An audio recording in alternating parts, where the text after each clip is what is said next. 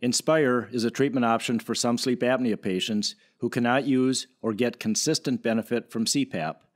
It's a small device implanted during an outpatient procedure, and it's all under the control of the patient with the Inspire Sleep Remote. Patients simply turn it on when they go to bed and off when they wake up.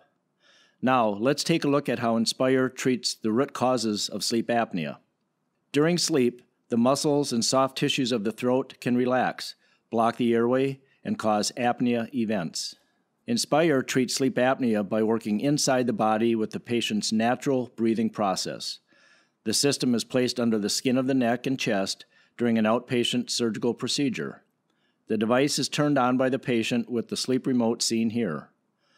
After the patient falls asleep, the system syncs with breathing patterns and then delivers mild stimulation to key airway muscles throughout the night to keep the breathing passages open. The back of the airway is now clear and the patient can breathe during sleep. I keep the remote control right next to my bed. I simply just reach over and turn it on every night and go off to sleep 30 minutes later, and I don't wake up when it starts and activates. And very easy to use. It's like push a button and go to sleep.